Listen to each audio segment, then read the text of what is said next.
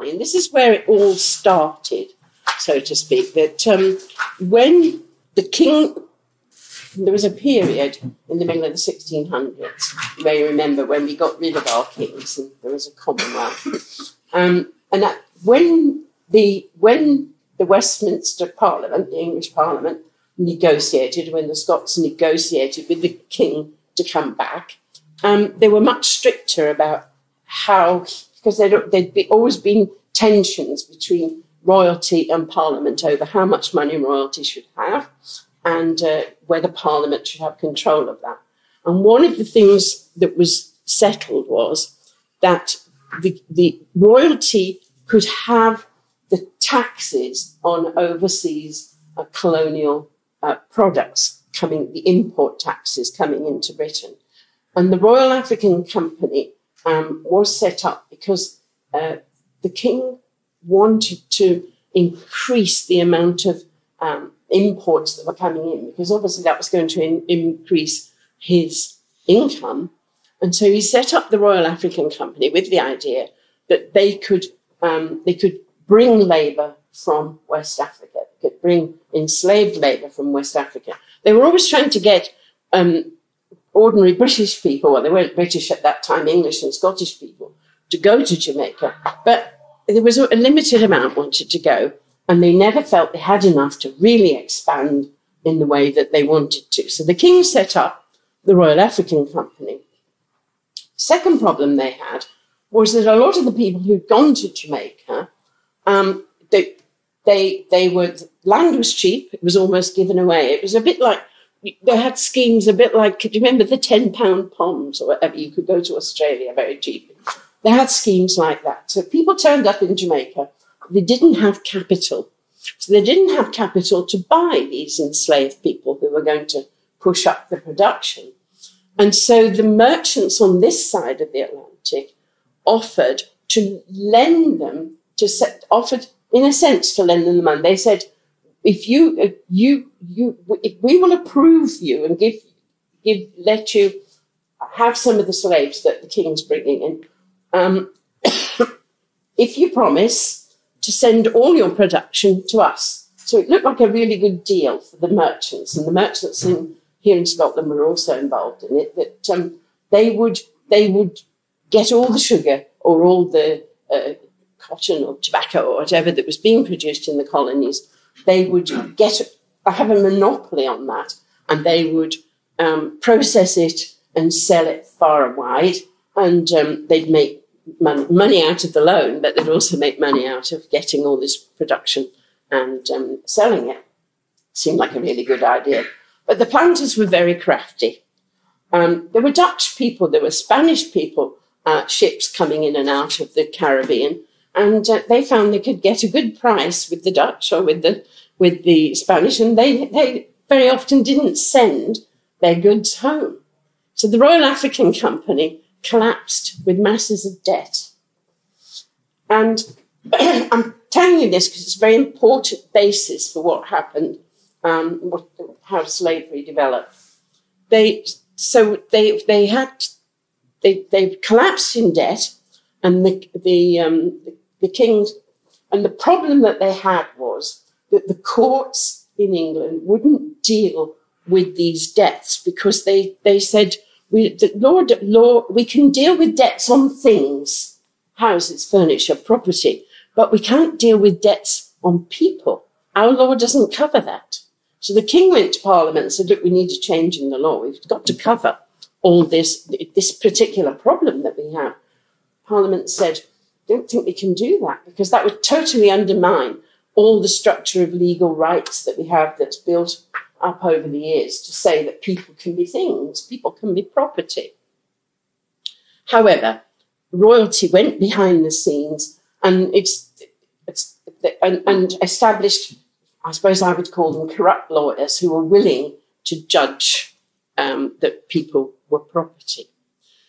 But the upshot of having, when you hear people talking about slavery, particularly Jeff Palmer is always very careful to say it was chattel slavery. And what we mean by chattel slavery is that once you class these people as things, as chattels in law, not only could you, the great advantage was you could remortgage them.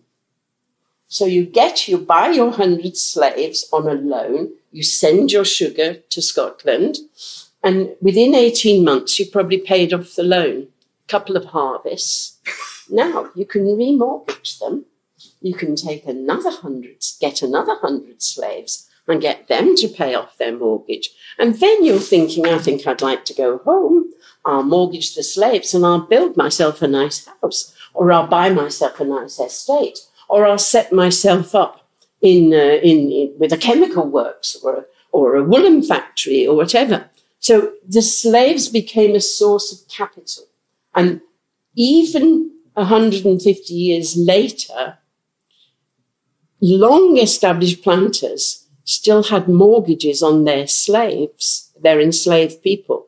And the reason they had those mortgages was this continuous process of using these people as capital. So that it allowed a great amount of a great amount of capital in the hands of Scots to invest in all sorts of other things. That makes sense to you, right? So it's important. That point is important because it's how we did so many other things, because we had a poor, on the whole, our land was not very hugely productive. It wasn't hugely fertile. We do have some nice fertile parts of Scotland, but we have an awful lot of rough land. So many estates didn't make a lot of money, and incomes were not very high. So suddenly there was this great influx of capital coming in to Scotland, which was obviously very attractive. So let's have a little look. There's the island of Jamaica. And the part where most of the Scots went to is on this western side of the island. And they tended to crowd together over here. So it was like a Scottish community. And then they spread themselves all round here, which is very fertile land for growing sugar. It's very mountainous in the middle of the island, and the shores in part are quite rocky. And if you're approaching it, it might have looked a little bit like Scotland with the highland behind and the fertile green area along the coast. But it's a small island. It's only 45 miles east to west, west to east. So it's quite small. But it became the source of more important to Scotland and to England than all the tobacco in Virginia and all the cotton. It's sugar. Sugar's an addictive substance. Once people had tasted it, and if you worked your slaves really hard, production grew just exponentially, and the money flowed. So sugar is what they grew mostly. So here's the sugar estate. Now, I don't know whether you can see this clearly. See that they've got it all marked out in squares. They're hoeing now and planting. It's marked out in squares because every planter knew how much sugar he'd got to produce in order to pay back the loan. So if you were buying an enslaved person, I'll just make sure I've got the figures right. Yeah. 2,400 pounds of sugar, which was worth about 17 pounds. So somewhere around between 2,000 and 3,000 pounds of sugar. And you wanted that produced as fast as you could.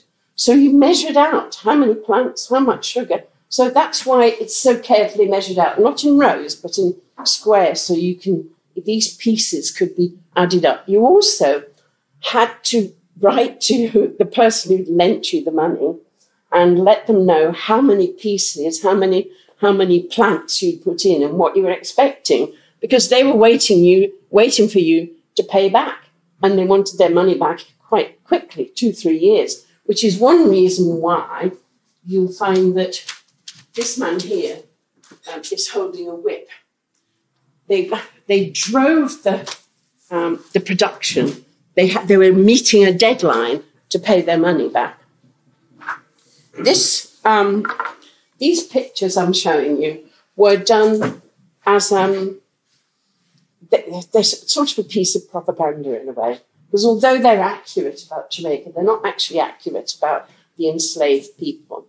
There's no way that they actually, all of the personal accounts that I read of people who had visited and been into the fields and seen the slave gangs working, they worked topless. You're not going to, the owners of the enslaved people bought their clothing. There's no way they're going to whip them and spoil their clothing. They worked topless. But there was a lot of sensitivity here in Scotland about that. So they, when they were illustrating, they illustrated them with all their clothes on, but that wasn't quite true.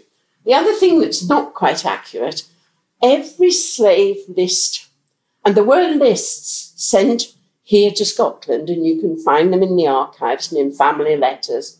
You had to send to the people who lent you the money, letting them know the slaves are all alive and this is what they're working at, and this is how many pieces of sugar cane we planted, and this is our expectation for paying back our loan.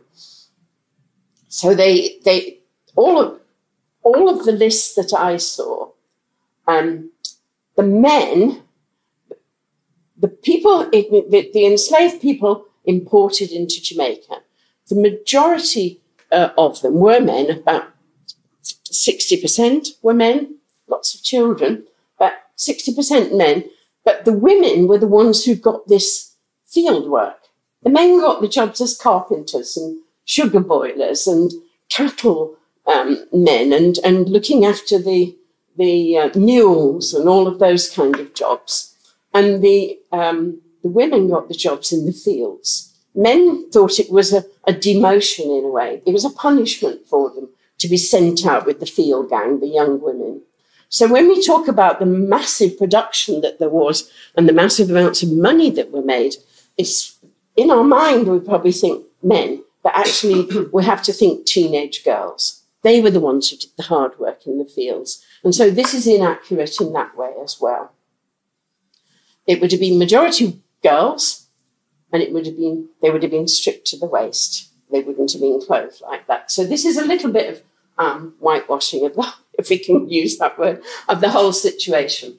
But the other thing that's interesting, I don't know how many you've got your jeans on today, the linen that they were clothed in was a very nondescript kind of, I think Burns' poetry described it as dun-coloured, sort of a brownish, muddy-coloured linen. And they didn't like it. They brought with them from West Africa a knowledge of how to grow indigo and how to dye their clothing. And a man called David Stewart from Edinburgh, who went over there and wrote an account that I read, he said they dye their trousers blue and they call them blue jeans.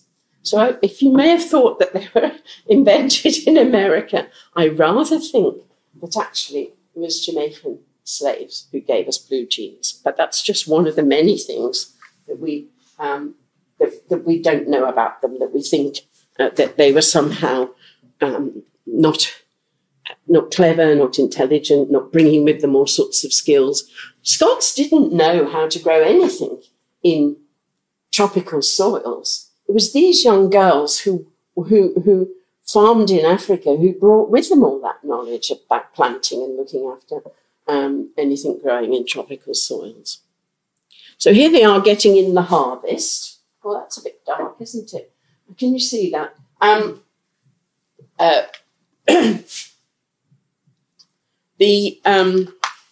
want to be sure that I've...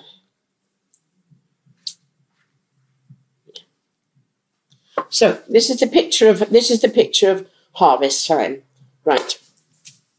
I should say to you at this point that the linen that they wore, our production of linen, once we were a little involved in this slavery economy, rose with almost in parallel with the number of enslaved people, because we made a very hard-working, scratchy sort of linen, which became, as people became better off in Europe, it was less popular. but it was absolutely ideal for the purpose of work clothing. So our linen was a lot of our linen was exported to a place like Jamaica. There were 170,000 Scots, men and women and children, all producing at the various stages of linen production, involved in sending linen across the water to Jamaica. So a huge number of Scots were involved in an industry that was tied up with this whole economy. They were fed. Enslaved people were given a little bit of land in a part of the estate, part of the plantation, that wasn't suitable for sugar. They were given a bit of land to grow their own food, but the protein so they grew cabbage and green things and vegetables and whatever. But the protein that they were given was the cheapest that could be bought, and that was oily fish from Scotland. We had we built up a massive export trade in salted and smoked herrings at that time. The herring fisheries from the east and west coast went off to Jamaica, and people were given a small ration of fish. And that's why smoked fish and ackee is the national dish of Jamaica, because they still eat it to this day. It's still there. I think the ham hocks went to America, to Virginia, and theirs is hock and greens, but the fish went to Jamaica. And it employed, again, a whole lot of rural families caught up in this slave economy because they were selling their fish, and there was a great expansion of fish sales. Again, they're dressed in ways that they probably would be a lot more undressed than that. Now, this is looking down on Kingston. And this is, this here is Kingston. And it looks wonderfully peaceful. But actually, Kingston became the biggest slave market in the world. The slaves from West Africa that were picked up in West Africa were brought into here, and then they were sent on. Buyers would buy groups of them. They were sent on to the Spanish colonies, to Virginia and elsewhere. But this was the landing place where they came in. And because the Scots were very quick to be involved in Jamaica, I said a third the other day, and a Jamaican historian corrected me and said 50%. Scots were the dealers, the traders. They were. My work said a third, but as I said, I was corrected by an academic the other day who said no, there were half of them. Anyway, there were a very high proportion of the people who marketed slaves in Kingston and sold them on to Virginia and Spain, but also into the other Caribbean islands. So we were also very much involved there. Now, let me see if I can bring this together for a minute. Let's just think about, we talk about a triangular trade. It was a very complex trade, and this is what I want to kind of get you to understand. I said the people in the plantations sent their orders for slave to the merchants here in Scotland, mainly around the west coast, the Clyde, but there were merchants here in Edinburgh too.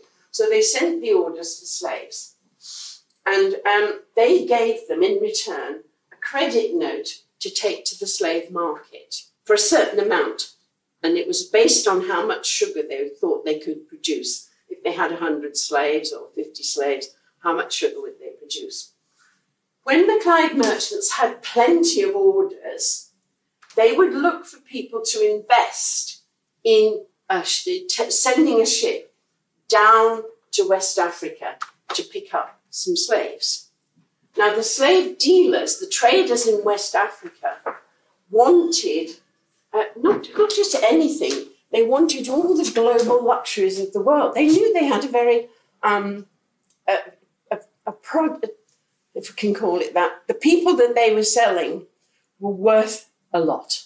And so they demanded that they should have, or they wanted iron, which came from Sweden, which they could smelt and turn into hoes and tools for their farming, and silk cloth and cotton and Venetian beads and all of those kind of global luxuries are what they wanted.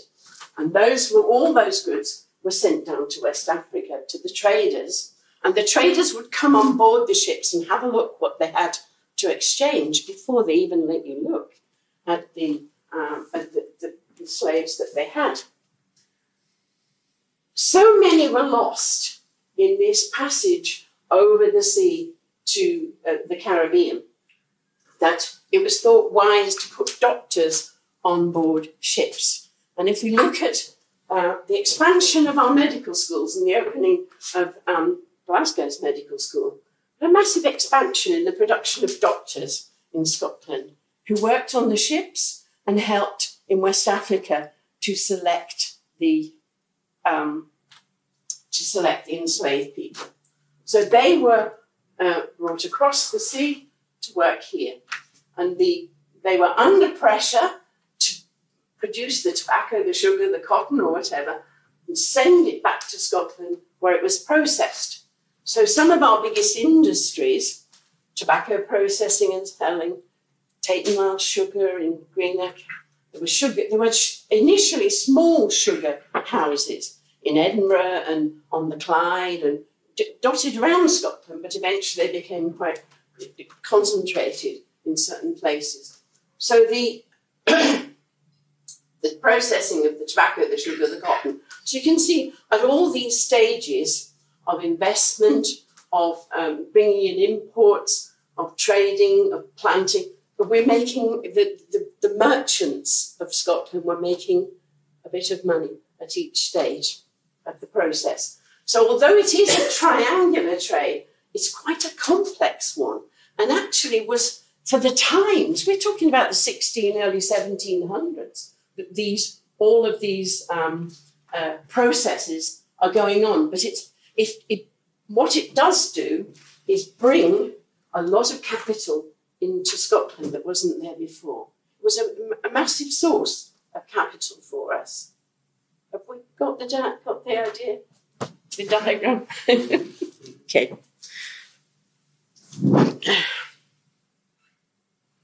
Now, map of Britain. One of the reasons that Scotland became so much involved in slavery is Bristol was heavily involved, Liverpool, London too. But if you think of the curvature of the earth, how we look at the map and it looks flat, but when we think about it, and if you've ever flown to North America, you know the planes go up and over, don't they? Anyway, the boats did too. So the ships, rather than going, the ships were coming round over the top of Ireland. So we were on the route for the boats going out and the boats coming back in. Here in Scotland, we were very much on the route. Also, we were a Protestant, two Protestant countries after 1707, when we were pulled together. Britain was fiercely Protestant, and we had the French and Spanish that we were constantly fighting with, those Catholic countries. So this little Straits of Dover here was quite a dangerous place, but even for the London boats, and many of those went up and round and round the top of Scotland. I was surprised when I was reading people's stories of how they travelled, that's the way they went, even from Leith. I thought they'll be going down, surely, but actually they're going up round the top. And so the routes to North America, the routes to all the ships going that way were coming along our shores. They were maybe coming in to fill up with water before they went, or food products before they crossed the Atlantic. So I'm going to just take this as an example, Campbelltown, because it will give you some idea of how much involved we were, because all of our little towns, little ports all around Scotland became drawn into this kind of trade. The other so we had an advantage that getting to North America or getting to the Caribbean, you saved about 10 days on the outward journey and 10 days coming back. So that was worth a lot to traders because they took less food, took less water with them, and so they saved a lot that way. But also, even after 1707, when the two countries came together, the Scots had much lower import taxes. Now, I said to you all those global goods that they had to put onto the ships. One of the best places for loading the iron ore from Sweden and the global goods was around this west coast here. I think smuggling was also a kind of national pastime. That often there were all kinds of deals went on, and it's surprising the number of foreign ships from Liverpool, from Bristol, from all over the world coming into Campbelltown Harbour, and the amount of iron ore, the amount of all of these global goods that were supposedly coming into Campbelltown, but obviously they were coming and they were being reloaded onto ships that were going out. When I was speaking in Stromness, up in Orkney, somebody told me they'd found Venetian beads in the harbour there. It's somebody who died. Did I think that could have been coming off one of these ships? I absolutely do. But let's just have a look. I'll come back to that in a minute. These are the town councillors of Campbelltown. These are the ones that I could find anyway. And they had shares in some of these ships that were going out, passing through Campbelltown. I found about 25 ships that were coming in and out regularly that would appear on the there's a database of slave ships that's been put together recently, so we can track some of these. So about 24 ships were regular of those ships that mainly, as far as I can see, worked in the slave trade, were coming in and out of Campbelltown. But many of the town councillors, and I did locate a few of them, and families in Campbelltown who had shares in ships. To equip a ship was a very expensive business, so often it was several people with shares. So two ships here, the Dolphin and the Happy Return. The Dolphin made 65 voyages, 11,532 enslaved people, as far as we know, on board, but only 9,200 odd actually arrived. There was a lot of people, they were so crowded in these boats, a lot of them died. They also had shares in the Happy Return, and again you'll see that the loss was somewhere between about 16%. The Stuarts, Moortown councillors, that's the dates. They had shares in the Betty, the Isabella, and the Peggy. And you can see the Betty made 172 voyages, 34,000 slaves actually landed.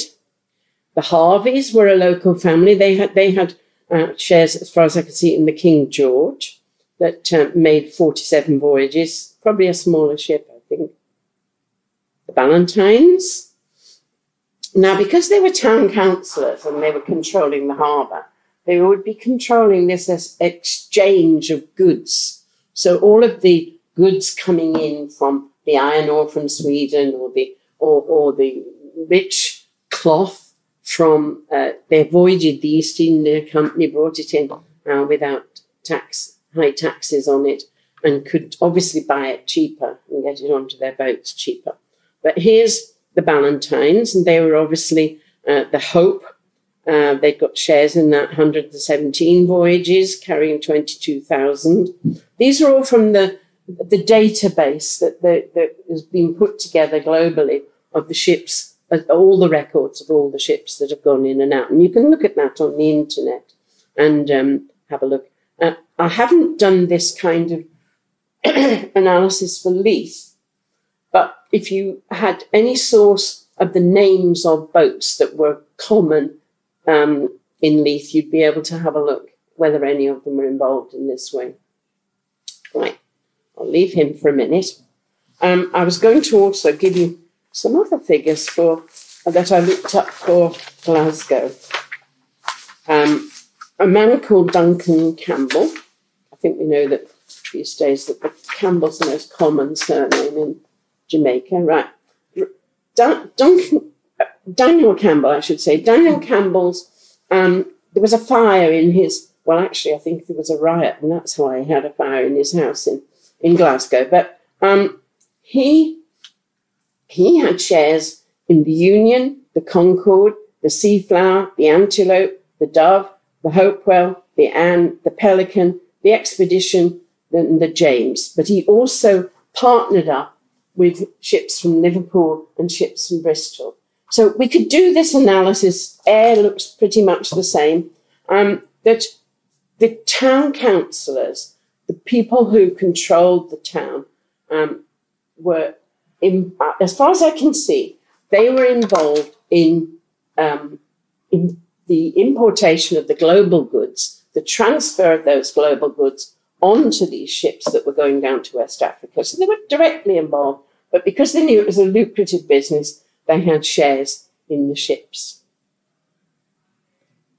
So I think we would find probably, perhaps not so heavily because you're on the East Coast, but Leith and certainly Stromness at the top and the East Coast ports look pretty much the same. Kirkcudbright, I looked at the records in Kirkcudbright, Dumfries.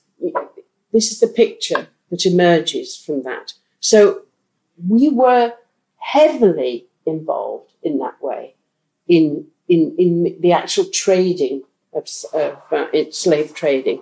Just go back to just a minute because I just wanted to show you. Because I spoke about planters.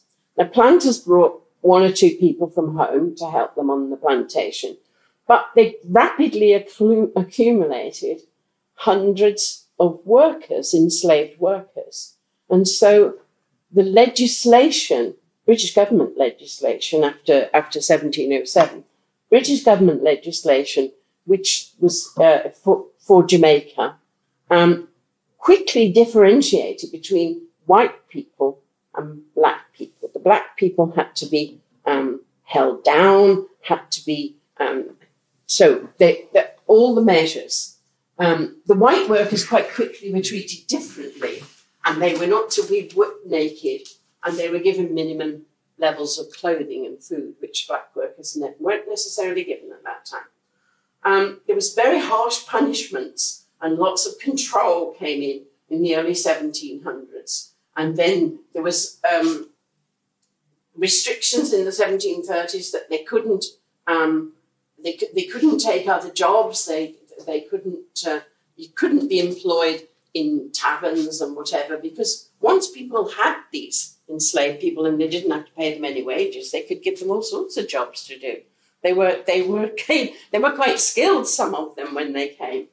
And then they set up a militia, a group of volunteers to act as a kind of army to march from the barracks and after the rebellious Negro. If there was any rebellions, that they had people to put them down. Later on, they stationed troops in the centre of the island, particularly Scottish troops, actually. And then, so all of these restrictions came in, a kind of very early apartheid.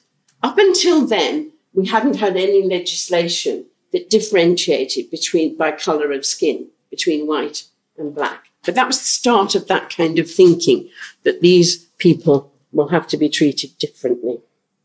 And to justify the different treatment, we began to tell people that they were different, that they weren't quite as of the same value. And those kind of ideas of white supremacy are implanted at that time. Now, Zachary Macaulay, I'm going to talk about him a little bit later on, but he was a very, very important, he was born in Inverary, son of the Manse in Inverary, and he was very important. We know the name of Wilberforce, but we don't know the name of Macaulay. And the anti-slavery committee, the group that was that sort of ran the anti-slavery movement, they were of the opinion that they could not have done it without Zachary, that Zachary was the most important person in their group. He has a statue in Westminster Abbey. He has a plaque in London. But we have, as far as I know, we have nothing in Scotland to celebrate our most important anti-slaver. I went to his hometown last week and convinced them they need to do something about that. But anyway, I thought I would just read you. One of the governors of Jamaica came from Inverary, and Zachary's father had sent him to Glasgow to learn bookkeeping, to learn sort of like, I suppose, just to go to a merchant house and learn how to keep the books and balance the books. And but while he was in Glasgow, I think he was getting up to no good, or at least his family thought he was. They were particularly worried because he was forming friendships with groups of university students whose approach to religion was a good deal more sceptical than his father's, and he was kind of worried. So he spoke. The governor of Jamaica, Archibald Campbell, had come home. He'd done his stint and he'd come home. And Zachary's father spoke to Archibald about, what are we going to do about Zachary? And he said, well, just send him off to Jamaica to work. And that's what they did. And he wrote home about his work as a bookkeeper. There's a bit of a misnomer, bookkeeper, because they did keep the books, but they handed out the rations and they also managed the slaves. So he wrote home to family that the work he was doing was laborious, irksome, and degrading to a degree of which I could have formed no previous conception, and which none can imagine fully who have not, like me, experienced the vexatious, tyrannical, and pitiless conduct of the Jamaican overseer. I have no choice under the circumstances between doing the work and starving. I am exposed to the sight and practice over the severities over others, which make my blood run cold.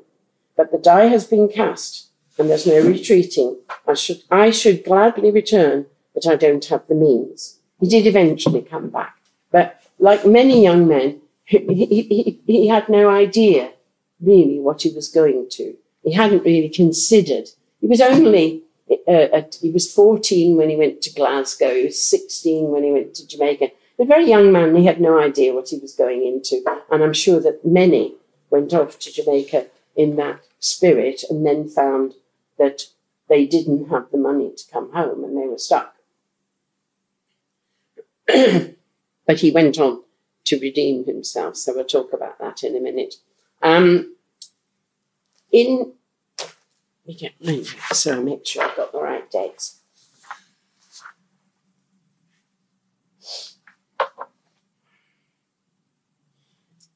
Yeah.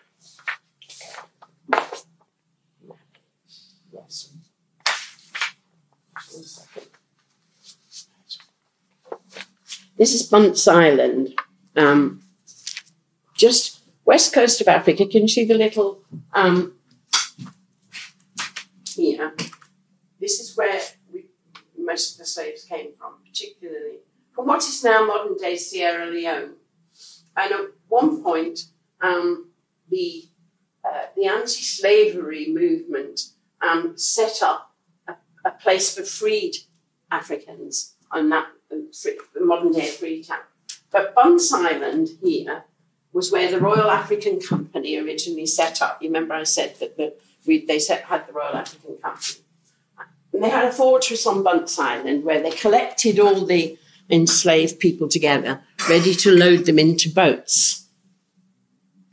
But in the 1700s, mid-1700s, 1748 in fact, the Royal African Company decided to give up its monopoly because they weren't supplying the enslaved people fast enough for the expansion of all the sugar business and the cotton business in America and the tobacco. And so they decided to end their monopoly over this trade. And the island, Bunce Island, was bought by a Scottish consortia of the Grants, the Boyds, and the Oswalds. And so they took over the castle on Bunce Island where they kept the slaves. And they took over from the Royal African Company. And they became, they're now in that third corner, the three corners of the trade. They're now actually settled. And a number of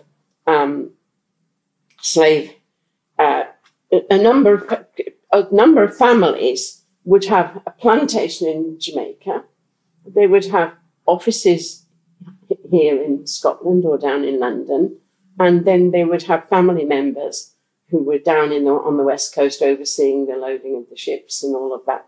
So they were at each corner of the trade.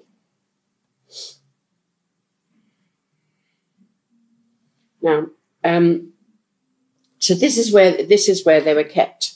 Now, I wanted to maybe stop for a minute. Have you got any questions at this point that you'd like to raise before I go on and talk a bit further about the campaigns against slavery and what happened? Any thoughts? One ship there that on your thing, must be at least a quarter of the slaves must have died in that one. Yes, yes. So what did they do? Did they just chuck them overboard? Or? Yes, I think they threw their bodies overboard. Somebody said to me that there's like a trail of bones, or there was. But also, I think sometimes if they were so ill, became so weak, that they were not going to get any money when they exhibited them in the slave market. They probably threw sick ones overboard too. Right. So yes, I think that that's something that's recorded in the database of ship database, what they carried and how many arrived. And it is quite shocking that those figures I showed you, that was, there's thousands there, 22,000 that were either thrown overboard or died, just from those few Campbelltown boats that I showed you.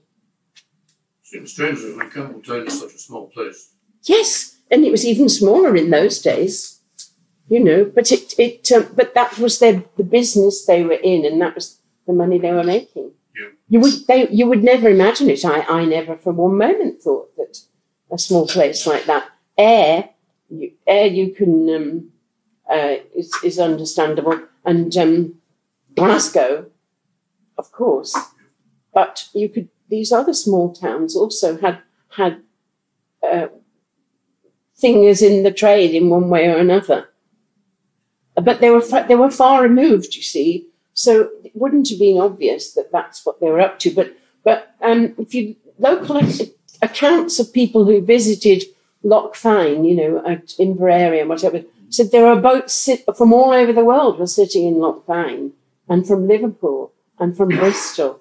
And so what were they doing there? They were exchanging, getting loaded up with all the goods that they needed to go in exchange for slaves. If you go to Inverary jail, they have lists of lots of crimes that have been committed there.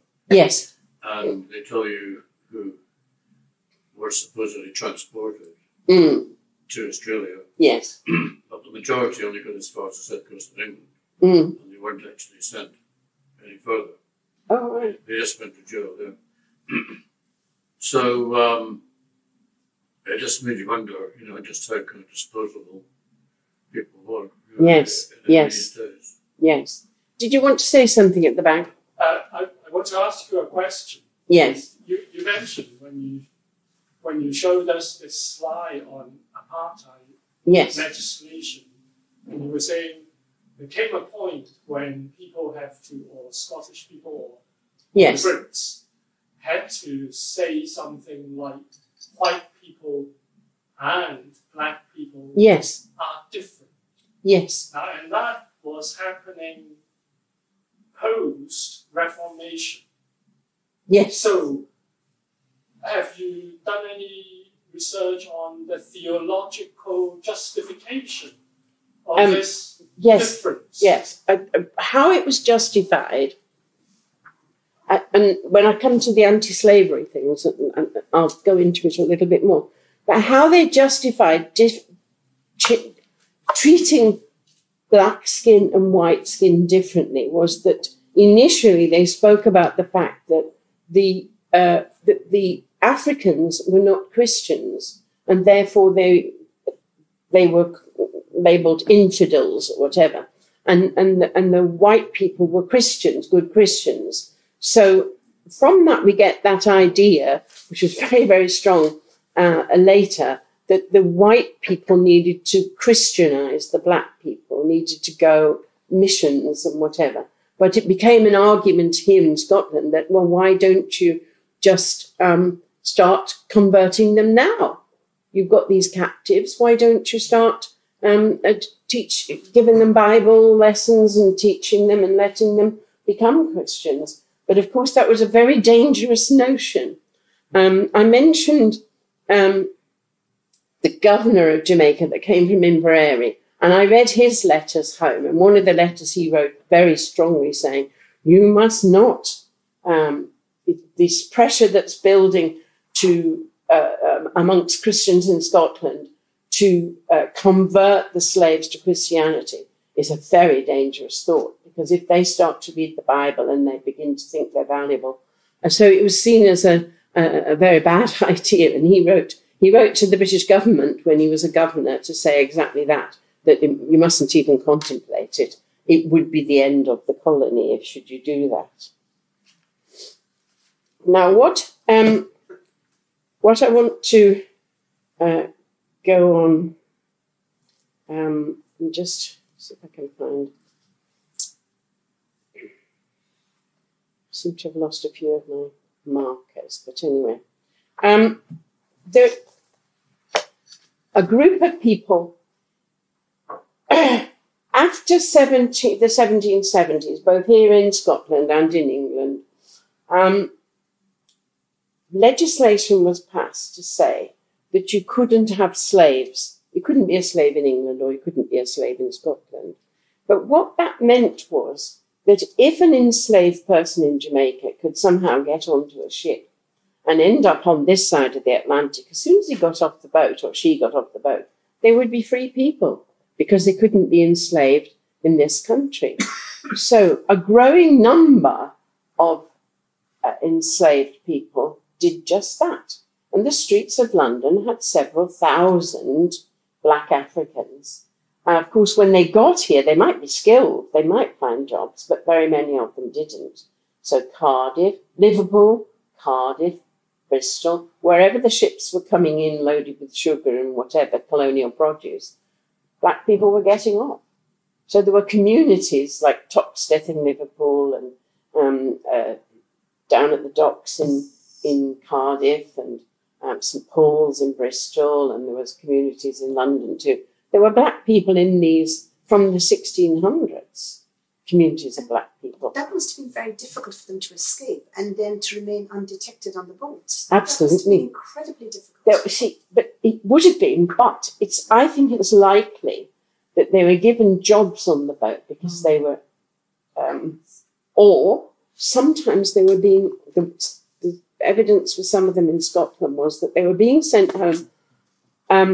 You might want them to be trained as carpenters or trained as some skilled job. And one of the ways to do that was to put them on a boat, send them over here, keep them here and teach them the trade, and then put them back on the boat. It was a business because you could buy them for, what did I say, £17. But when they were skilled carpenters by the end of the 1700s, they were worth nearly £100. So you could actually make money by skilling them and sending them back and selling them. And that happened. But some of those people ran away, escaped, naturally. Were there pirates ever involved in freeing people, getting them across the liberation routes? Were there pirates involved, sort of going against liberating people? Certainly pirates. pirates did seize ships full of goods that were going down to West Africa, and they also did seize shiploads of people, but they would resell them because they were worth a lot of money. And I did find that there had been, I couldn't quite work out what pirate ships were doing in the west of Scotland, but there's certainly that, I did find some history of that. Now, so in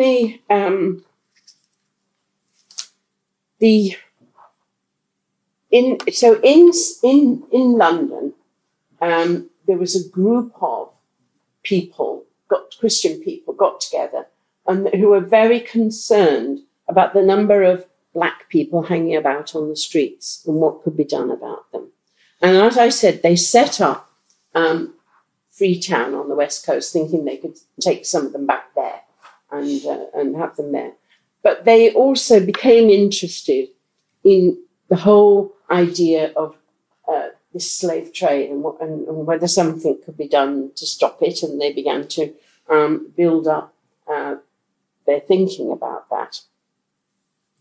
And they organised themselves to try what they wanted to do initially, because in the late 1700s, now there was such a massive lobby in Parliament. So our banks were involved. So much of our industry, our banking, our money making was involved in some way in slavery, that there was a massive lobby around Parliament. And in fact, after 1707, the 50 or so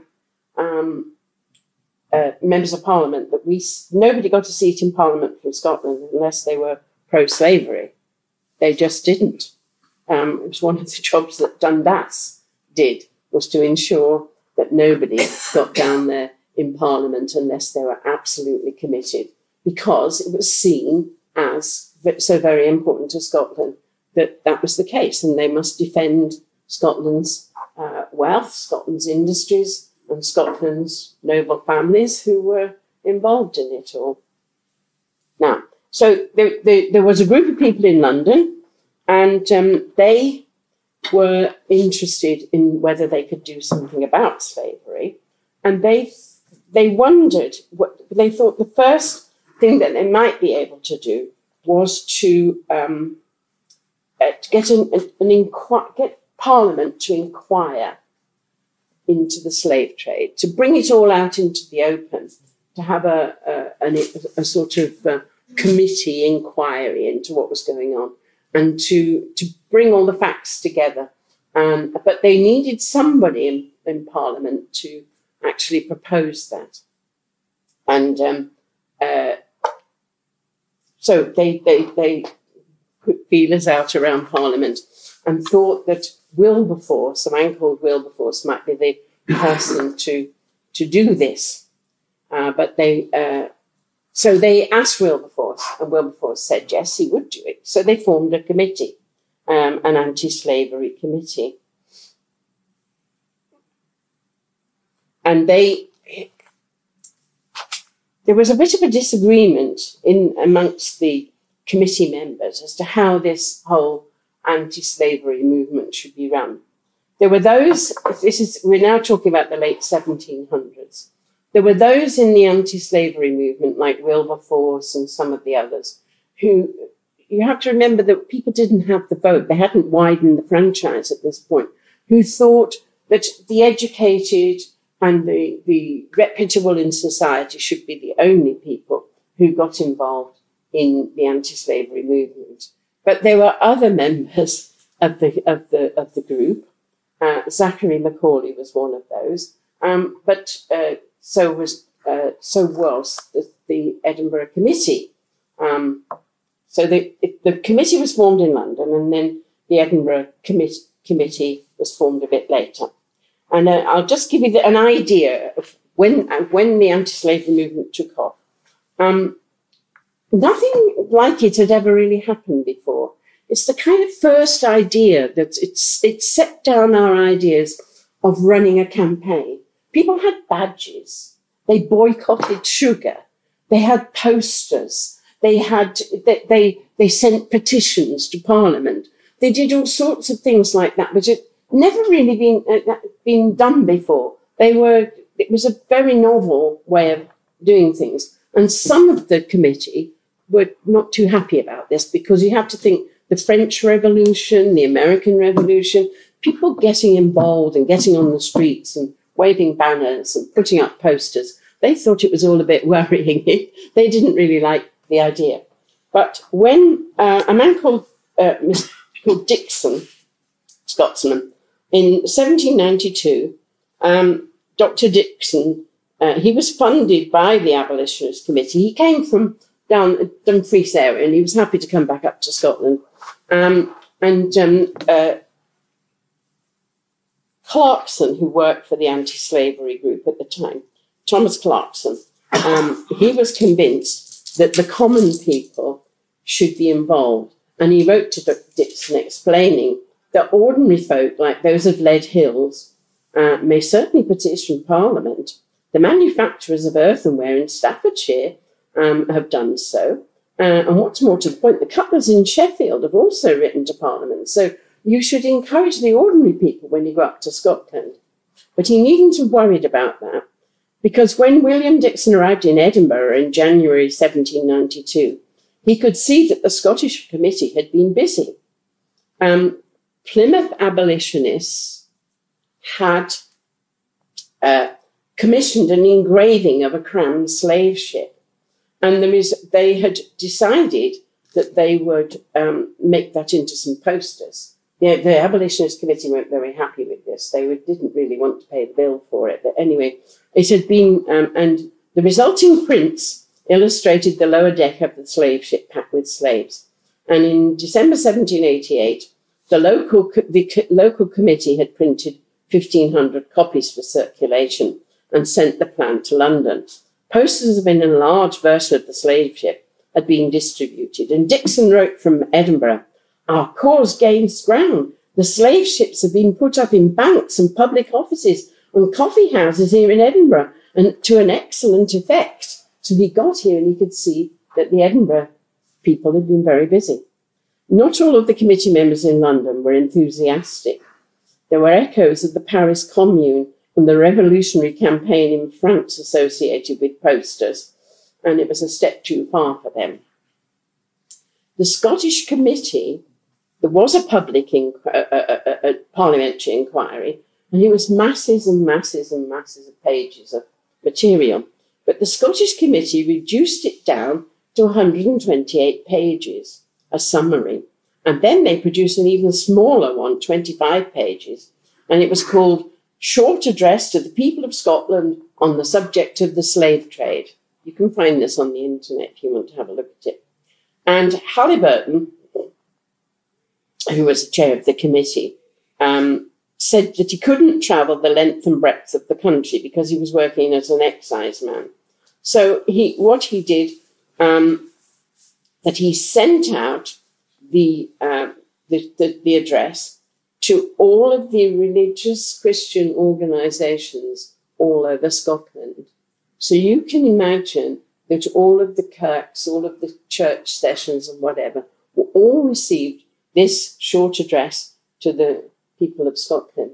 So this was probably the first time that such a letter explaining all that had been going on and explaining the parliamentary inquiry in simple language for ordinary people to sit together and have a look at.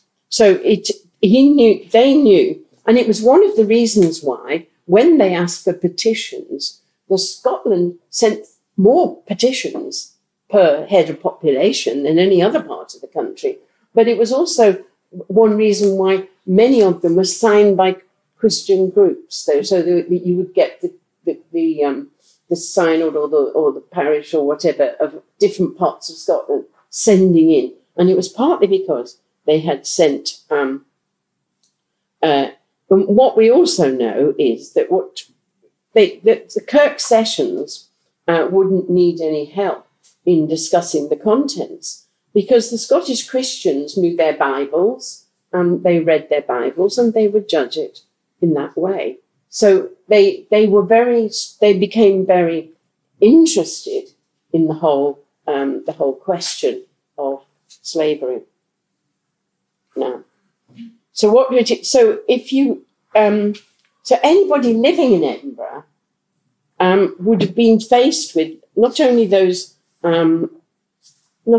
posters, but I'm just going to see if I've got it here. Yeah, but when it was time for petitions, they were put in all the shops around Edinburgh for people to sign. So if you went into the grocer's, or you went into the bank, or there were posters, and then there were all the petitions to sign. So it was very evident here on the streets of Edinburgh at that time that the country was divided. People were divided over this whole question, because, of course, there were all the people whose jobs depended on the slave trade, and all the people who, in one way or another, their jobs were bound up with it. So it was a very divisive subject. I read some letters from somebody who lived in Edinburgh, and their brother had been sent to work in Liverpool. And obviously this divided their family, because the man had written to say, "We'd love to come down and visit you." And the family in Liverpool had said, "You shouldn't come and visit us in Liverpool, so long as you don't mention how we make our living. That's our business, not yours." So obviously they'd have this kind of division in families, in communities, was going on at the time. It wasn't that people didn't know about it. It was people did know, and they were very involved in one way or another in the whole question. Now, this is Dundas, and this is it's a cartoon from from the Scottish press, and you'll probably be aware that Dundas was called the uncrowned King of Scotland because he was so powerful, but he was the only Scot in the British who had a post in the British government, and he defended Scotland from there. But you can see that at the time when Wilberforce was bringing his first piece of legislation, trying to get it passed through Parliament, Dundas had a problem. And obviously people knew he had a problem because the cartoons were in the newspapers. So one leg is over in Jamaica. The other leg is on this side of the Atlantic. I don't know whether it's clear on there, but passing underneath him, it's not very clear, are the slave ships. And he's obviously dressed in his Scottish regalia, defending Scotland. But he had a problem because actually the government was anti-slavery. So Dundas had a dilemma to resolve. As a senior cabinet member, he didn't want to openly oppose his Prime Minister Pitt, who was an enthusiastic abolitionist. He had received a petition from Edinburgh, which was only rivalled in size by the one from London. 20 years previously, the Ayr Bank had collapsed, taking down most of Scotland's banks with it. One of the very few Scottish banks which had survived was the bank of the Coutts family, which was now based in the Strand in London. And they would no doubt have attended one of Dundas's Burgundy and blasphemy parties in Wimbledon to remind him that government had already been required to bail out the banks, the West Indian merchant bankers, who had been rather too enthusiastic in giving loans for slave purchase and had accumulated a lot of bad debts. Another shock to the system would have serious consequences for Scottish banking. Moreover, transatlantic trade was about to become very difficult because they declared war on France. So this is the background to the legislation Wilberforce proposing legislation to end the slave trade to Parliament. Dundas spoke for Scotland at Westminster. He was sometimes referred to as the uncrowned King of Scotland, and he could not there possibly allow Scotland's banks and commercial success to be undermined by the sudden disruption of the labour supply to the colonies. but he also recognised the personal stake of many of his Tory friends in Scotland. So when he proposed, as he did, he inserted into the legislation that the abolition, inserted the word gradually. So he's kind of hedging, I felt, when I looked at all of that he was, when he put the word gradually in there, but there were 10,885 signatures from the Edinburgh population. The Edinburgh population at that time was only 400,000. So it was a vast number of people who lived here, who felt strongly about the issue. But at the same time, there was the problem of the jobs and the banks and the money all involved. And so these political dilemmas are not, we have these political dilemmas today. They're not new, are they? They were right, they can go right back to them. The population of Edinburgh was 400,000 these days. 400,000 at the time, the population of Greater Edinburgh. It can't have been as big as that. It can't have been as big as that at that time. Do you think? Yeah. The wider area. 40,000, maybe, not 400,000. Or the signatures were 10,885. So I take your word for it then. I may be wrong about the population of Edinburgh, but there's certainly the signatories to the petition that was handed to Dundas from the anti-slavery movement had 10,000 signatures on it. So it was a very, you can see how people pictured it as a difficult moment, and what would he do? And by adding gradually, the legislation got talked out. So there were lots of other, the rest of the pro-slavery movement came in behind and talked the legislation out, and it wouldn't come back again until 1807.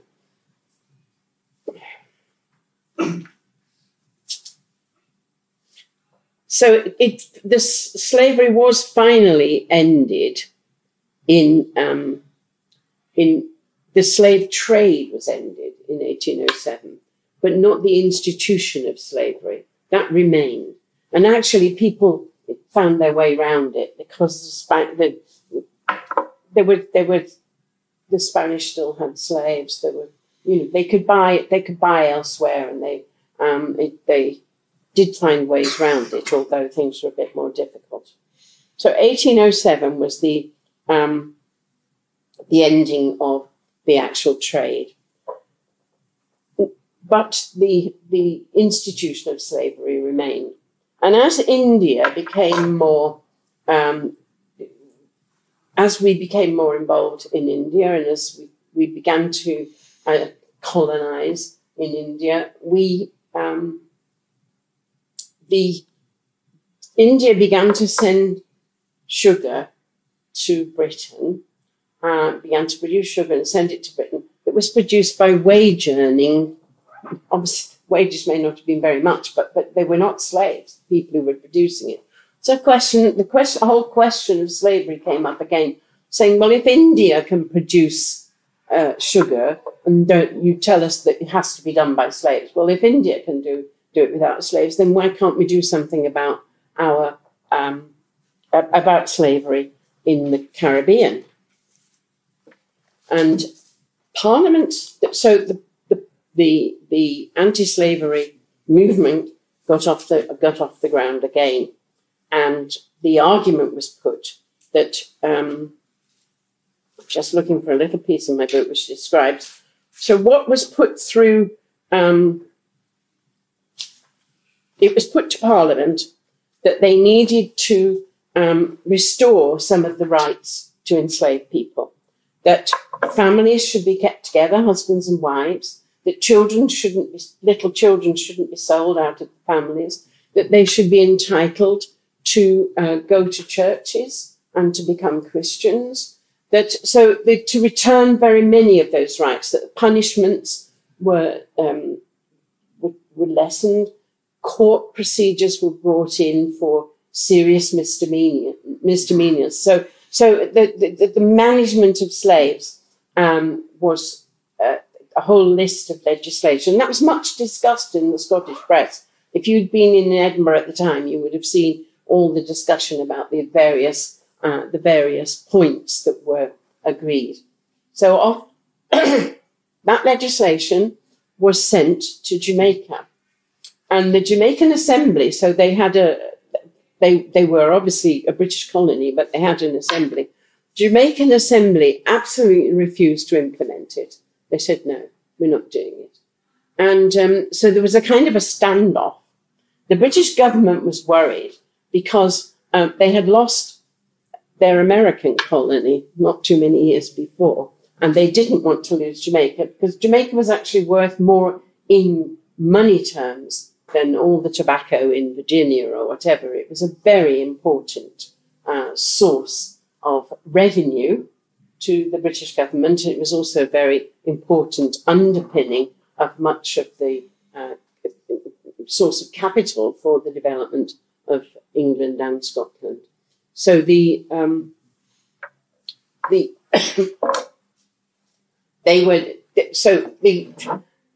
was a kind of a standoff between Britain and Jamaica, and during that period there was an outbreak, a revolt on the Scottish estates. You remember I said that the Scots had settled in the western side of Jamaica, and at that time there was a revolt. In the summer of 1823, which is when the legislation had been sent out to Jamaica, and a revolt broke out on Argyll estate of the resident Scottish slave owner John Malcolm. He came from Argyll, and that's why he called his estate Argyll, and so that all those lads from Argyll who might want to arrive in the west of the country could find him. So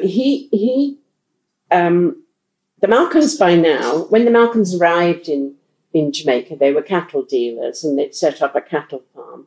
But then 100 years later, or just 70 odd years later, John Malcolm was living on the estate with his wife, his 5 children, slave wife, I should say, and 5 children and 244 slaves.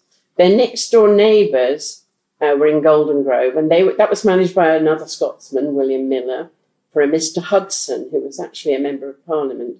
So there was a whole group of Scottish estates, Alexandria, where the revolt broke out, because the enslaved people knew that they had been granted these rights. The king had sent them to Jamaica, and they were being refused, and they were not getting these rights that they wanted, and what they did was they actually took over all those plantations and chased away the planters and their families.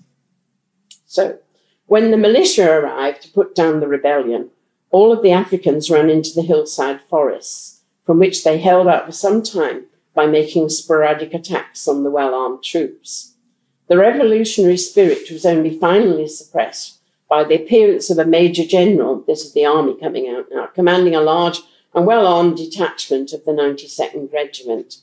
This show of strength promptly ensured most of the insurgents on the Argyll estate returned to order, but the revolt continued on Golden Grove, Alexandria, and other properties in and around Hanover. Now, so the press here in Scotland covered this in detail, and the pro-slavery press talked about how well they'd actually fought to get the slaves back to work, back to their, under control. And other parts of the press discussed the anomaly that actually what they were fighting for was something they'd been granted by Parliament and were entitled to. So the Scottish press was divided on this question. 3 of the freedom fighters from Argyll estate refused to return. Governor Manchester reported that these 3, John Clark, John Miller and Ben Reynolds, killed themselves, stating that they preferred to die as free men rather than be captured and killed as slaves. The court in the town of Lucia tried 11 men from the Argyle estate and 7 from Golden Grove, and they executed 13. At the request of John Malcolm, the court decreed that the 11 from Argyle should be hanged publicly in John Malcolm's mill yard. There were horrible scenes as the brave Argyle slaves attempted to rescue their fellow captives. So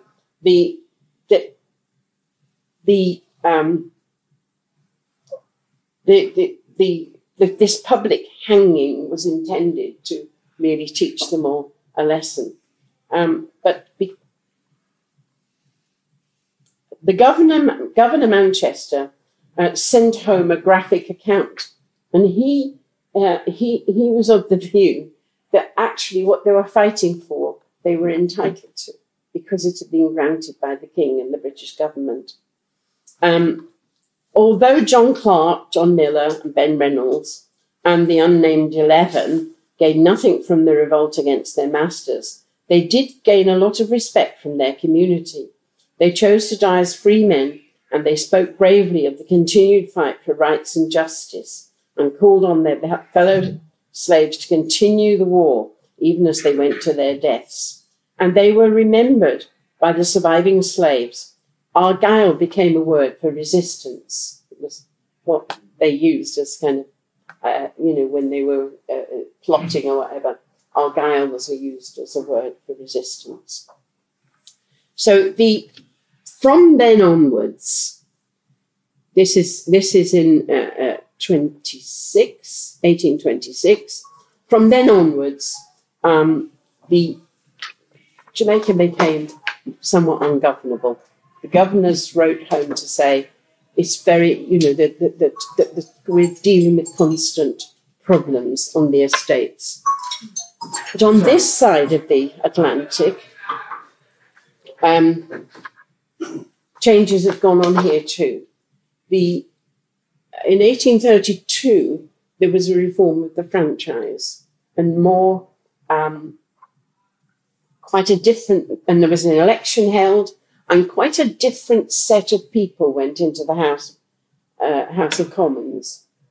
So Scotland swept out all of those pro-slavery people who'd been there before, and there were none of them left in 1832. The same kind of process went on in parts of England. So by 1832, there was chaos in Jamaica, and there was a strong parliamentary, a new parliamentary feeling, and that's the slave legislation went through. But it wasn't entirely due to the abolitionists. It was partly due to the fact that the enslaved in Jamaica had made the whole place ungovernable. So, but during that period, this is from the Glasgow Herald, this is a petition to the Westminster Parliament, basically from the Jamaican Assembly, but from the planters in the Jamaican Assembly. And you can see that they're now saying that the slaves were a contented race of people obedient to their masters. I've just been telling you what was actually going on in Jamaica, but they're writing to the Glasgow Herald. People actually had read it in the Glasgow Herald, both sides of the story, so they wouldn't necessarily be taken in by this. So wicked attempts have been made to stir up dissatisfaction, and we predict destruction of Your Majesty's colony. And this is signed by David Finlayson, Scottish Scotsman, who actually had also had a slave wife and taken children. This is another one. I should say, do you remember I said about you could remortgage your slaves? Well, this is one way that some of these beautiful houses were actually built in Scotland. Can't say for certain, but this is Paul Tallock House. That's the Malcolm's house. One way that they could raise that kind of finance to rebuild, some of the most beautiful houses and buildings in Scotland were paid for by those kind of mortgages. We should remember paid for by hardworking young girls in the fields. And this is petition from the West Indian merchants. So this is the merchants, the bankers, and they're saying that if the mortgages, and this is one reason why compensation was paid, because if the banks had lots of bad debts, and they would have, if you immediately freed the slaves, then all that land in Jamaica becomes worthless, and you might have mortgages on all of these slaves. And you're cancelling those. You've got so many bad debts.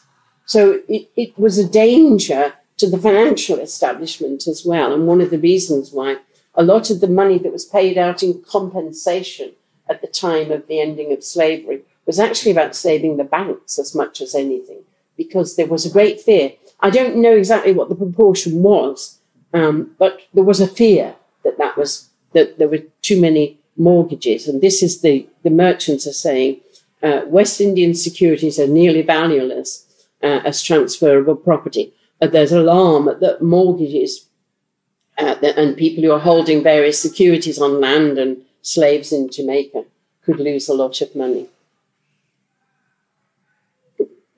All of this would have been readable in the Scottish press at the time.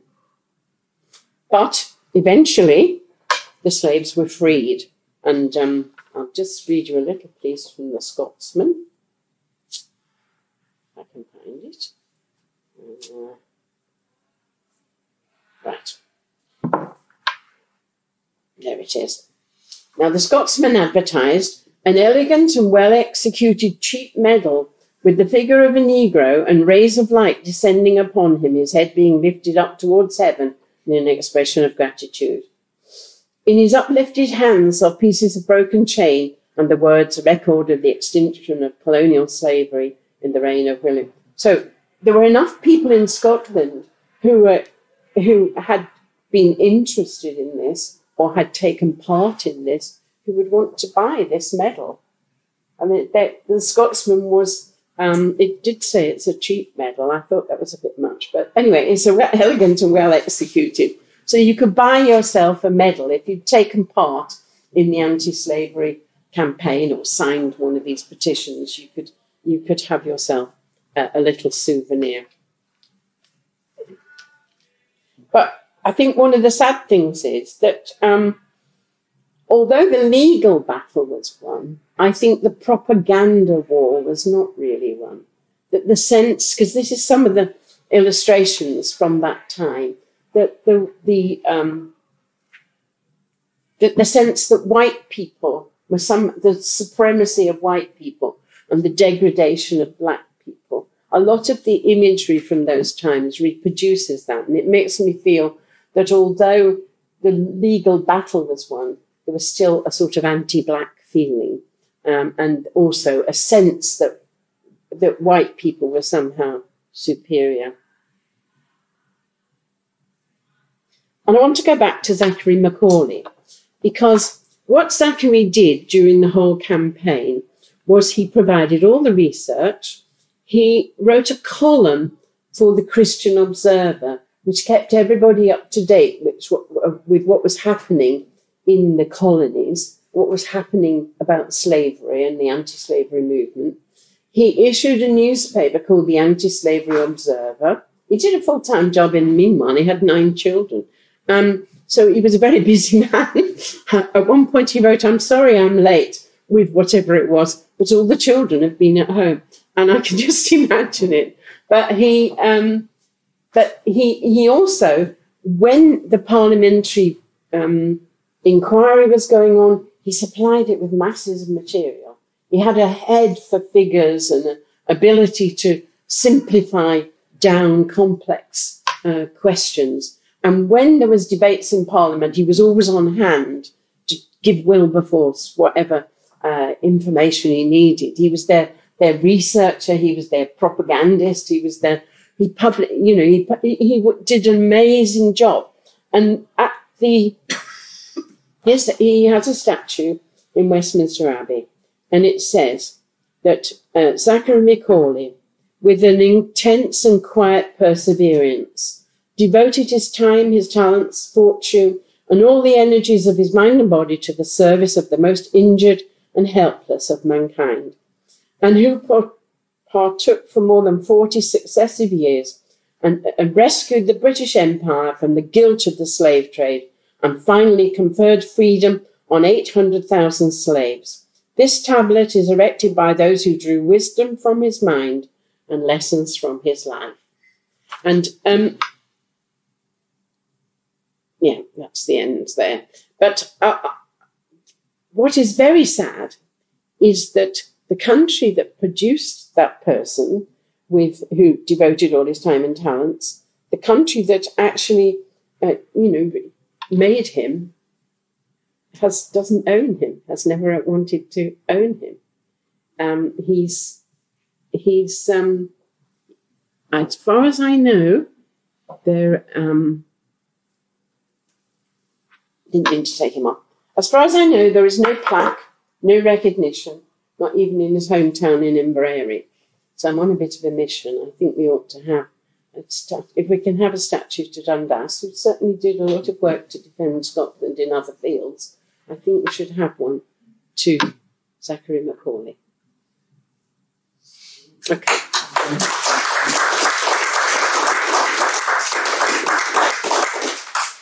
So, comments, thoughts?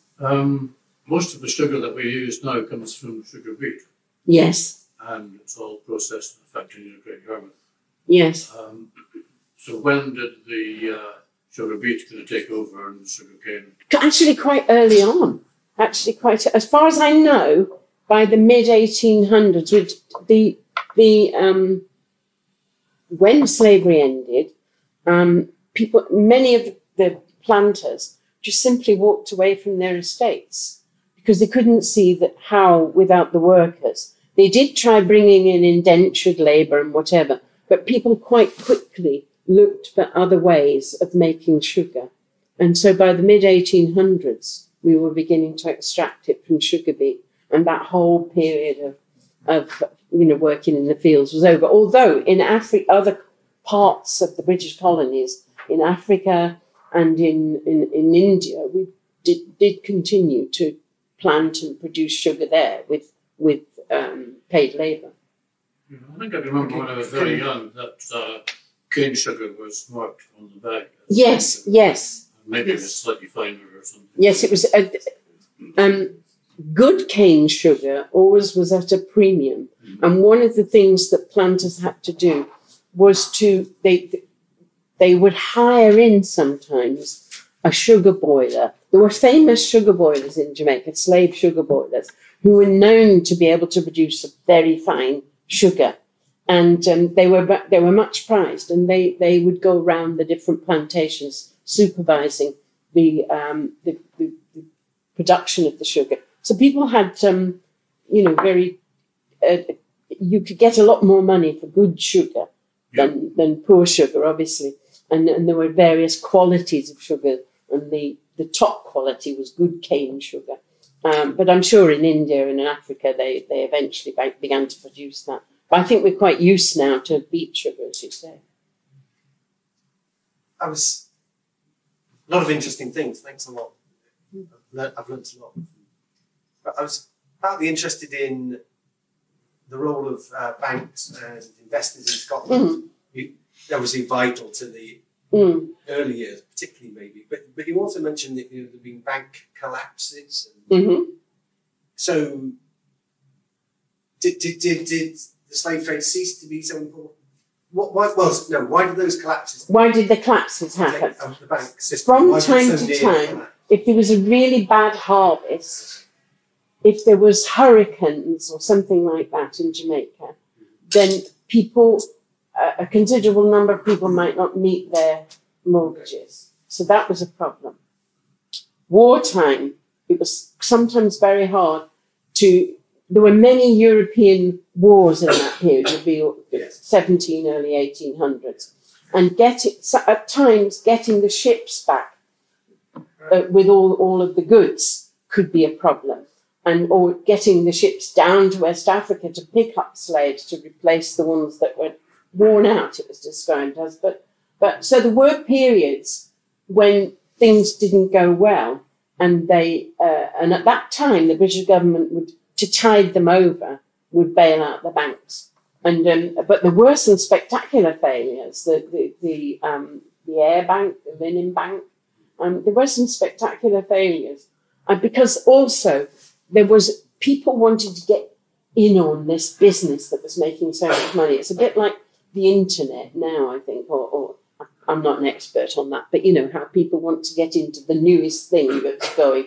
And so they jump on a bandwagon, and from time to time there were these rushes to get involved, and some bad lending that went on. So if that bad lending happened to be in a bad year for harvests, there were collapses. So it really, there was a huge amount of money coming in, but it was also very unstable. And there was a fear about it. Yes? Can you tell us a bit more about the slaves? What sort of, I mean, first of all, how did they become slaves? I'm coming forward because I don't hear all that well. Okay. So shout up a little bit. I wonder whether you have any information about the slaves and how they first became slaves. And also you mentioned children before. Yes. So were the children, did they come from Africa or were they born? That's a very interesting question because how did they become slaves? Initially, there's nobody left Africa that wasn't captured in Africa. I said Bunce Island kept the slaves in a fortress, and there were forts on the coast. But initially, they captured. They were the spoils of war in a way. When one African group had been fighting with another, the prisoners were all shipped out as slaves. But as the demand for workers became greater, and sometimes they looked for particular specialities, like the Oswalds made a speciality of looking for women rice growers, capturing them and shipping them out to help with the development of the Carolina rice industry. There was a premium on people. So I suppose what I'm saying is that initially they might have been captives of war, but after a while they were just seized. But who was seizing them? Not the Scots going in there and seizing them. I think there probably were very few left Africa who weren't seized by Africans. There is a black history there of, and who had all this goods that was, the shiploads of goods. So men, women and children were all seized. Women with particular kinds of growing skills, men with particular kinds of skills. They were not necessarily unskilled people. They were often targeted because they had particular skills. It was quite a sophisticated business. But I think the proportion of children, if you go on to the database of slave ships, sometimes they know how many men, how many women, and how many children. And there were a surprising number of children brought over because children started work on plantations at the age of 6 years old. Not necessarily, they did weeding and they did those lighter, perhaps, is it a light job weeding? Not really. They did all those jobs and then they learnt all about the plantation. And by the time they were 9, 10, 11, they were going out with the field gang. So that's why I'm saying the pictures that we saw don't bear out. When you look at the paperwork, so on a plantation, you would have a sugar boiler, a very important person who boiled the sugar, very skilled. And actually the family's fortune depended on his skill in boiling sugar. You would have all those who helped in the boiling process. Then you'd have the ones that worked in the fields. You'd have the ones that looked after the fertilizer was provided by cattle. So you had boys who looked after the cattle and brought the fertilizer, all of the cattle dung to the fields. And then you had mules who pulled the carts that carried all the sugar to the mill, and it's heavy stuff, so cartloads and cartloads. You would have the cooks and the house servants who looked after the planter family, and they were very important people. They learnt to make haggis and all sorts of fancy dishes that we like to eat. You know, they were skilled. They made clothing, and they made all the bedding and all of that sort of thing. So there were all of these different sorts of jobs. Sometimes they had to clear more land, so they would have people to chop down the trees. They had carpenters who made all their furniture from those trees. So there were lots of skilled people on a plantation who were slaves, and the families. One of the things which was in the legislation to improve slave lives in 1823 was that the children should be kept with their family. They shouldn't be sold, because if the planter ran short of money, or if somebody needed money for, I don't know, to go home to Scotland to university, it might sell a couple of the young children as slaves, put them in the slave market, get the money, and use it. There were examples like that. I'm not saying all of the planters were cruel like that, because there were a substantial number of planters. A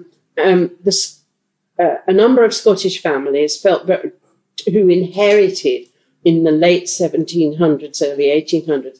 You could inherit a plantation that your family had had for years, and were uncomfortable with the idea because they perhaps, morally, they didn't think it was right. And they set up some of the first missions, sending you. There was a law against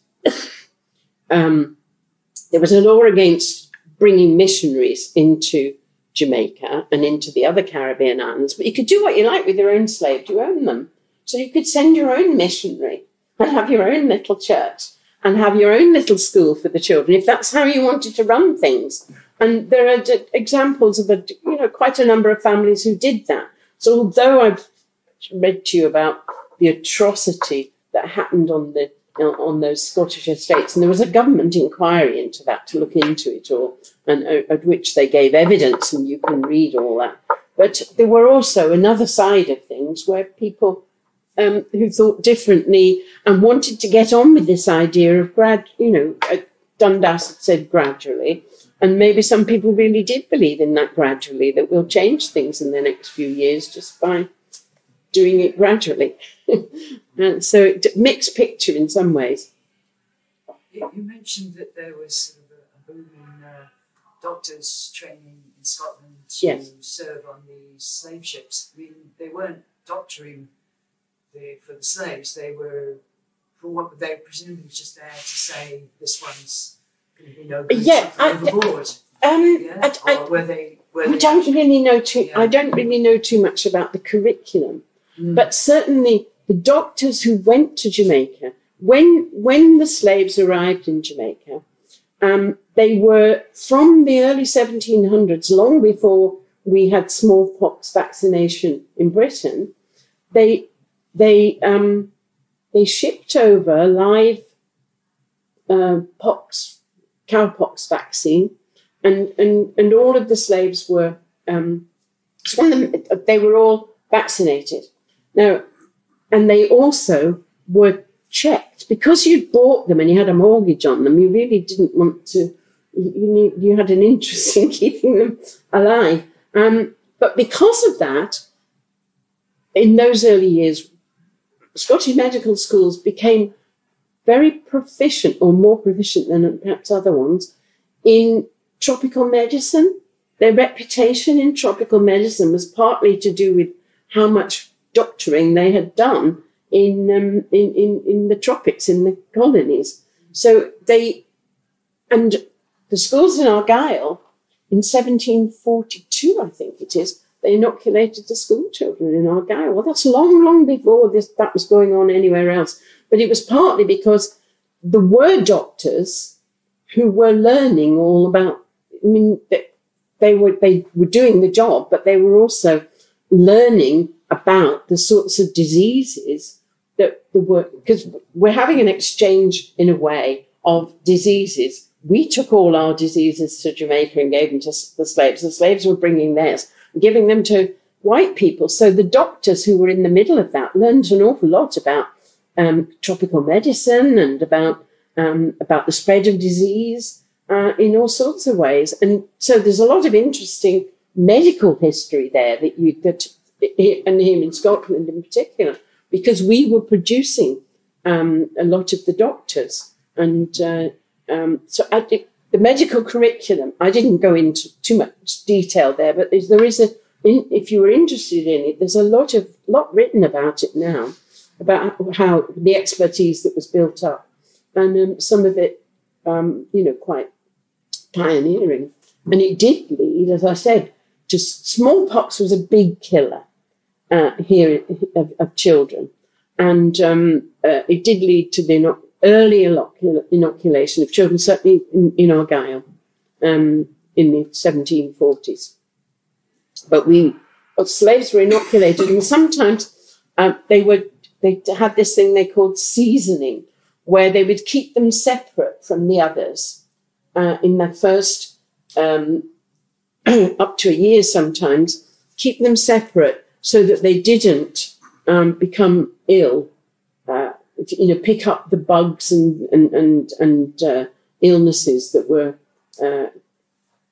prevalent in Jamaica. They kept them rather separate from the rest, so they didn't suddenly, because quite often people would arrive, white people would arrive, and they would pick up something and be dead, because they had no defences to all those tropical bugs, and the people coming from West Africa had no defence against all the European bugs. So there was a huge problem with venereal disease because of the amount of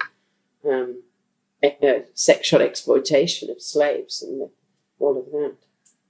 So the seasoning, it wasn't just for the slaves, the enslaved people, it was also for workers coming over from Scotland to work on the plantations? Well, I don't know whether the Scots, most of the people who went to Jamaica were male. Workers who went to Jamaica from Scotland were male. It was a thing that young blokes did, to go and make some money. You can read a lot of stuff about them. Their ambition was to spend maybe 4 or 5 years there, make enough money that when they came back, they could actually buy a small farm or buy a plot of land and get married and have their own families. So that there's quite a lot of letters you can find talking about that kind of thing. But many of them did just die. Many of them went and their parents never heard of them again because they arrived in Jamaica and picked up some bug and that was that, I'm sure many, hard to say the proportion because you just get overall figures, And I also think we underestimate how many went, because I think there were official passages where you bought your ticket and whatever, but there were boats in all the little ports all around Scotland. I can just imagine that young guys would say, I can help out, do this, do that on board, and they get on and off they go. Because also, at one point, several points in the period I'm talking about, when a ship brought new people from Scotland or England into Jamaica, they were paid for each one they landed because they were so desperate to have extra white workers that they actually paid for them. So one of the best cargoes going from here over to the Caribbean was to actually fill your boat with people, young men who could work, because you got paid for them. We didn't have an awful lot else. I spoke about the fish and the linen and whatever, but the next best export was people who could work. Did you want to say something? Can I ask another question? Yeah. So you said when slavery was abolished in 1834, was it? Yeah. A lot of the landowners just left. Yes. So what about the emancipated slaves? Right. Did they take over working the land, or did a lot of them leave? No, they stayed. At the end of one of the ways I got involved in this was that one of the communities we stayed in Jamaica told me that they were squatters, and they were living in little houses all round along the seashore, And families have been there for generations because you could see gravestones. The grandfathers have been buried there and everything. And they said, we're squatters, and the people who own the land have come back and they're going to throw us off because they now could see that there's money to be made along that shore because Jamaica's a tourist destination these days, so the mountains and certain areas. So they walked away, but they held on to their legal papers very often. And those papers have been perhaps bought and sold or handed down in families. So about a third of modern Jamaicans are actually squatting on land they don't own. I don't know. We stayed in 2 or 3 places with squatters, and they've been in touch with me recently about the problems that they're having. But so they stayed, and very often they were skilled. They were carpenters. They knew about. They were cooks, or they were. So they began to use those skills and live a kind of sort of peasant lifestyle where they could make a bit of money as well. So the women might do a bit of sewing work, and the men might do a bit of carpentry. They planted their sort of little market garden on the land, and they might go and market some of that. So they began to build up a kind of, not quite African, but, a kind of peasant family lifestyle for themselves, buying and selling and doing whatever. But I'm sure also they'd never had any leisure.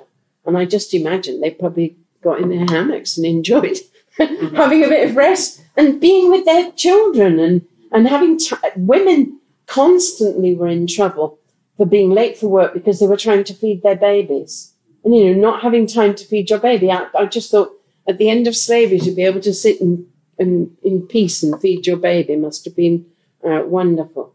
But some of them did stay on. Some of the planters stayed on and converted their plantations to wage pay. But there wasn't a very good record there, because what happened was they gave them wages, but then of course they charged them rent for the houses, and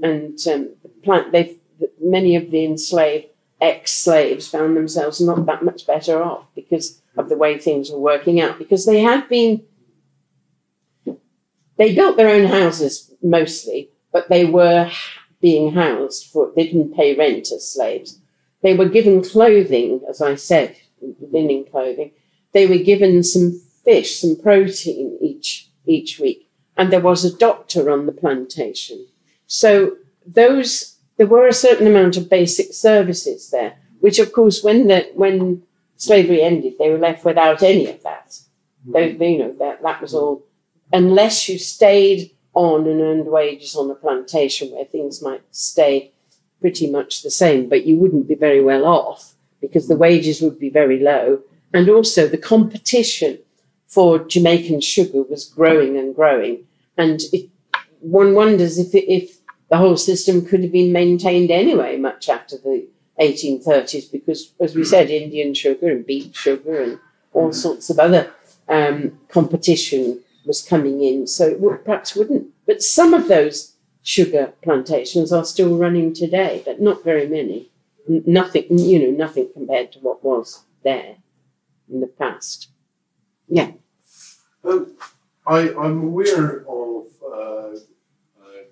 people, working class people in the mills and factories in the Manchester area, writing letters in places like Blackburn, are being very involved in anti-slavery. And I'm just trying to place in my mind some other historical events and whether they had impact in this area. So thinking about the Peterloo massacre and a very big call for representation in the legal system. But also I'm thinking about the Haitian Revolution and the Dominican Republic. So are those historical events for representation tied up in narratives that were being, because the Caribbean islands are fairly close together and ships went between them. So enslaved people in Jamaica were very aware when there was revolts and revolutions in the French, the Jamaican Republic and Haiti. They were very, very aware of that.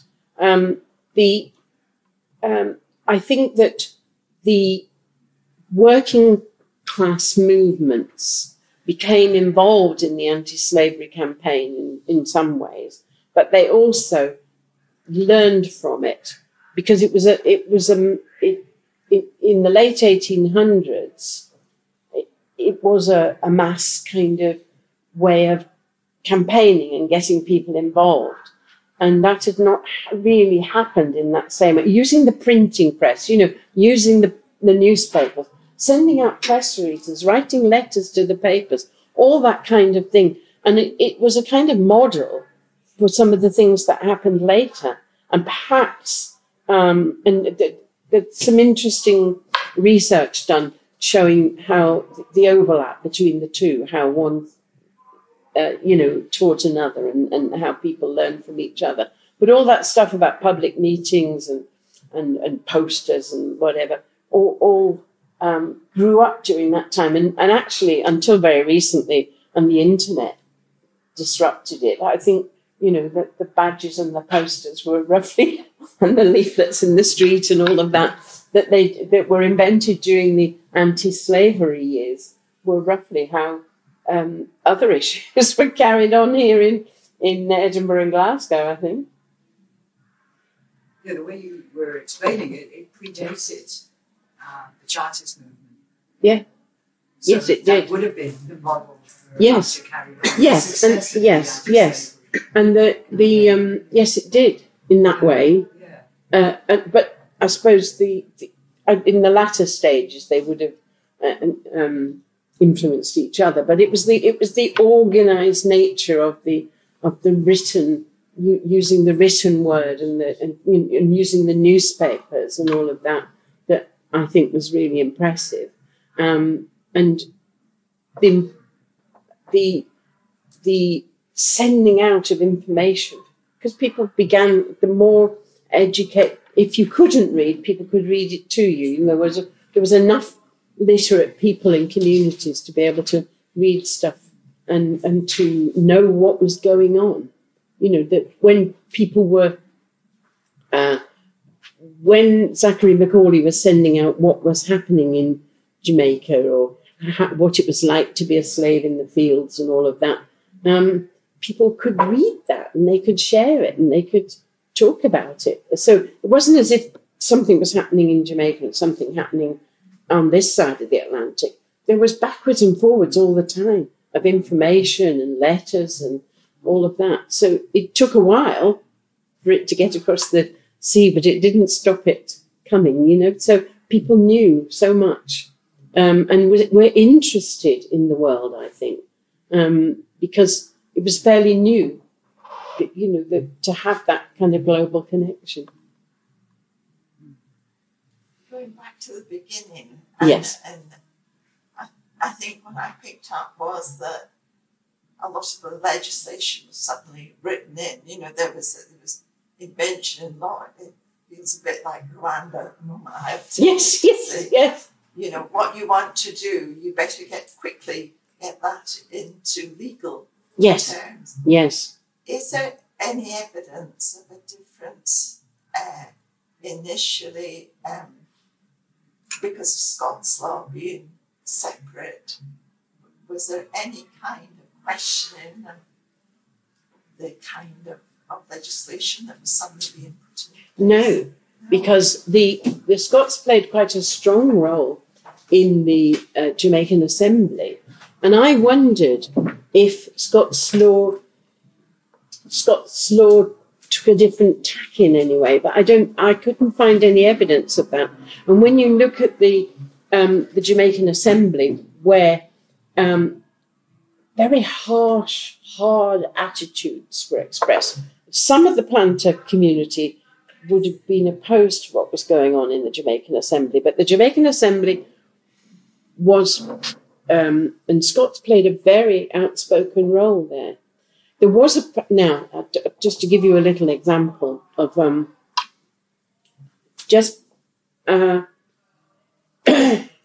after 1832, when there was what was called the Baptist War, it was a very big revolt in, no, I have to go back. When I said that some Scottish Christians who were involved in estates sent over missionaries. So they were of the view that we'd have to change things. I'm not comfortable with managing this estate in the way that historically it's been managed. We're going to change things. And Scottish planters, groups of Scottish planters got together and destroyed the churches, burnt down the churches and destroyed the churches that these other Scots had. They were so opposed to it, and they were so angry that they had an organisation. It was called the Christian Union. They had an organisation to prevent these more liberal-minded Scots doing what they wanted to do. And they, because they saw them as responsible for undermining the discipline in the slave community, and they saw them as putting ideas in their heads. I'm not sure I could find the pages in the book, but I do cover it in the book because they were very vociferous in opposition. So we weren't, although the community was divided, the dominant part of that Scottish Jamaican community was very outspoken pro-slavery. We can't get away from it, that's how it was. You would like to think that they weren't, but I think they were. You mentioned certain papers to a pro-slavery line and certain were anti-slavery. Yes. Can you bring to mind some examples of which line different? No, there was a newspaper called the Inverness Courier, and the Caledonian. Caledonian, I think it's called the Caledonian Mercury, was funded by and supported by the pro-slavery, and that was published in Glasgow. The Inverness Courier, after the 1820s, followed very closely the anti-slavery movement, and also published the debates in Parliament about slavery and asked the question, what has happened to the legislation? Because it was passed in Parliament and it still hadn't been implemented in Jamaica. And there was a speech to Parliament about, which I quote in the book, about what has happened to this legislation. It should have come forward, and it's not in the King's speech this year. What seems to have got lost, and where has it gone? And the Inverness Courier, covered all of that. So they took up different lines. And obviously the Scotsman, in publishing the medal and all of that, was latterly more supportive of the anti-slavery and more to the anti-slavery movement. But yes, the newspapers divided, and they reported things. If there was an uprising in Jamaica, some would, report it as a terrible event, but thank God we put it down, and the others would be reporting it in a different way. You could see the different points of view. Look, I'm just checking here. In 1750, Edinburgh had a population of 57,000. Right. What about by towards the end of the century? When 1801, they had 81,000. 81,000, so the 400,000 definitely is wrong, unless it's a much wider area. Well, there's a very well-known painting. Well, it's actually two paintings together, and it's George III, George IV. Some of George Street was named after him, and it's got him arriving at these docks. Yeah, and there's meant to be about 400,000 people, but the population of Edinburgh was about Well, I stand corrected then. And then they have another painting of him going along Waterloo Place. Again, the same number of people. Somehow, all these huge number of people, if they'd existed, could get from Leith Docks up to Prince Street as quickly as the king could. And basically, these paintings were just done that they could send them to the king to make him feel more popular. Yes. You know, but that makes it even more remarkable how many signatures they had, doesn't it? That there was that strong feeling. That's a good question. I was wondering, you said that the slave owners were compensated as part of the legislation. Yes. Was there any compensation for the slaves or anything to help them? No, nothing. I had naively thought there was when I was talking to people when I was in Jamaica. I sort of naively thought, well, surely they gave them some land or they something, but no, nothing. So they were just left. They were just left to get on with it. But the British government sent out assessors who went to all the estates and had a look at all the slaves and put a price on them all and added it all up, and then there was some adjudication, and then they finally paid out the money. So they paid money but to the slave owners? Yes. For loss of... And it was such a massive loan that the British government took out that we only finished paying it off during the Blair years. It was the biggest loan that we have ever taken out. The British government has ever taken out, and it was just massive. It's massive, but it gives you some idea in a way of what that whole edifice they thought it was worth, you know, because they needed so much money to pay it off. It is horrendous. It's almost like the legislation didn't treat the slaves as people either. You know, they were just goods. Yeah. You'd also think the slaves would be battling about land, you know, fighting over what land there was available and such like. Later on,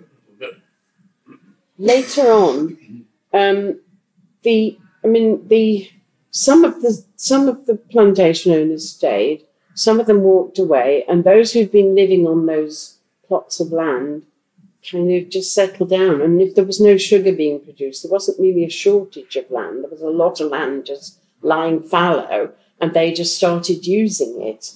But they were not using it for big cash crop ventures. They were using it in a way to go back to the old lifestyle that they would have had in Africa, although some of them would be several generations down the line by then.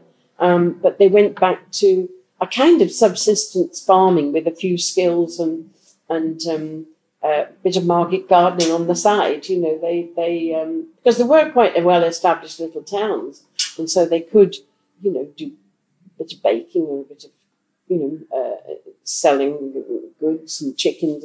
They did always, the slaves on their little plots where that were supposed to feed them, they did always also help to feed the white population, because the white population had no idea about growing crops in tropical areas. And also they just so they allowed the slaves in a way. And that meant that slaves had little businesses going on and had money in their pockets more than we might imagine, because they were raising pigs and chickens and eggs and whatever, and supplying that. There were big markets in Jamaica selling all this stuff, and the cooks and house servants, slaves that went to the market and bought what was needed for to sustain the family.